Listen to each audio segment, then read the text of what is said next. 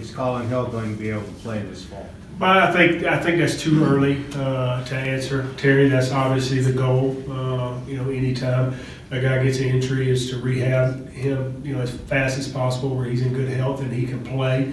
If there is a silver lining, it happens now instead of a month from now or in fall camp. It happened right now, so we'll see. That puts us at about 5.5 months, I think, before the first game, with the first game being, in week 0. So it's not out of the question, but it's definitely a long rehab. I know his mindset's right, but you can only go as fast as your knee will let you sometimes. How would you felt about your quarterback's development behind him anyway, and how much of that work has got to get done in the next? Well, it was going to be a big spring for that position anyway. Collin had not taken.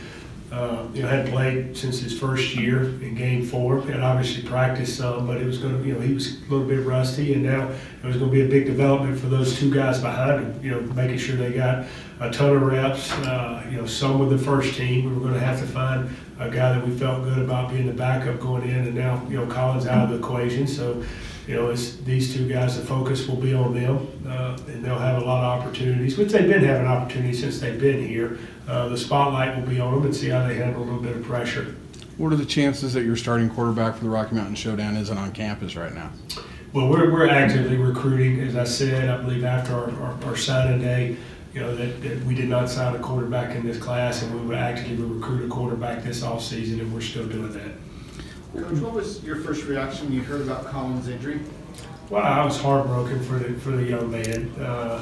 It's a lot of times when your phone rings, at night or early in the morning, it's bad news, and sometimes it's the bad news off the field that you don't want to hear. And then you get the message or talk to Tony Hill, our trainer, and just heartbroken for that kid. How hard he's worked.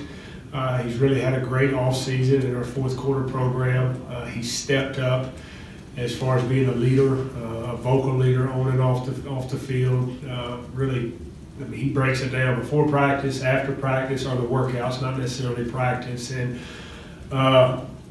it's just one of those things that happens. And, you can't put a finger on it. You could say, hey, you shouldn't have played basketball. You should live in a bubble. But, I don't have that policy. Guys can get hurt walking down the street. It's unfortunate. He's got a long rehab ahead of him. But I know if anybody can come back from it, it's Collin Hill.